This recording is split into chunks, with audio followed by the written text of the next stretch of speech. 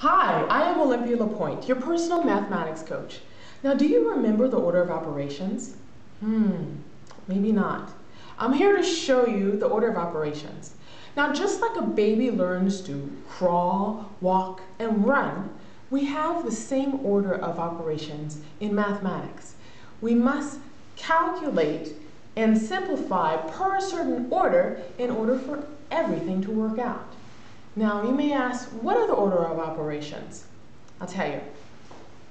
The order of operations are first parentheses, exponents, multiplication or division, whichever one you see going left to right first, or addition or subtraction, whichever one you see left to right first. A lot of people always remember the order of operations by, please excuse my dear Aunt Sally. Please stands for parentheses, E stands for exponents, M stands for my aunt, dear Aunt Sally. Almost messed that up. So please excuse my dear Aunt Sally. Now, right here is an expression in mathematics. Let's see how we simplify it using the order of operations.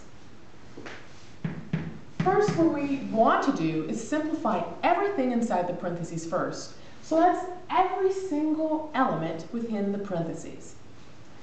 Within the parentheses, we must follow this order of operations. Please excuse my dear Aunt Sally.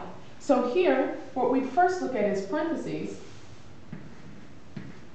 and we want to deal with the exponents first.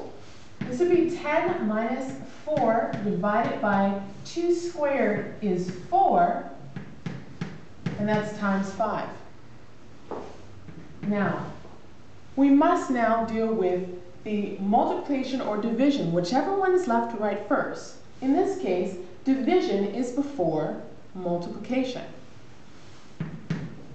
So here, we divide 4 divided by 4 is 1, and we multiply that by 5. Next, we do the multiplication.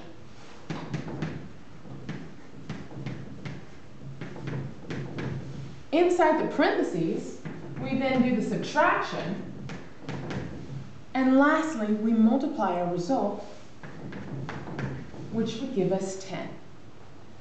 Now, the order of operations is needed everywhere, from algebra to calculus. Once you remember these steps, you will always do well in mathematics. For more tips like this, go to my website, mathaphobia.com, because you too can ace math.